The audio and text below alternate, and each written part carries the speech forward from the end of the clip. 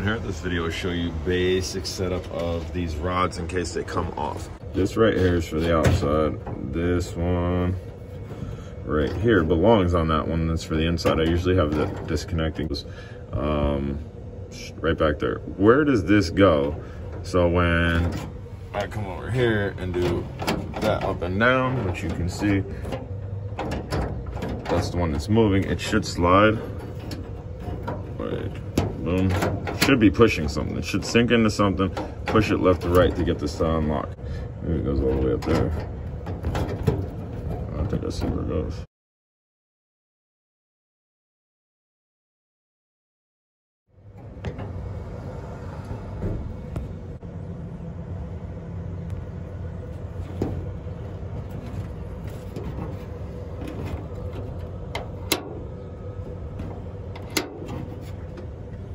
There it is.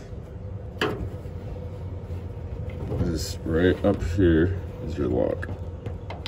Self-diagnose. I can see in there better with this. Now I should be able to open it.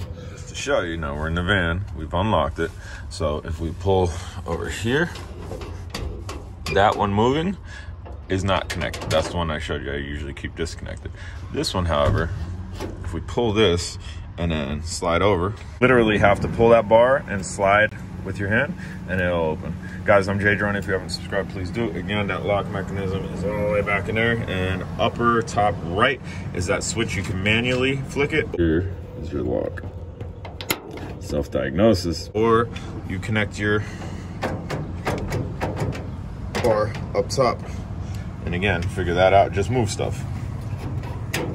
See that one moving? We're just moving stuff. Get somebody on the outside, this one will move, and again, actuate that. That should push like that, upper top right part.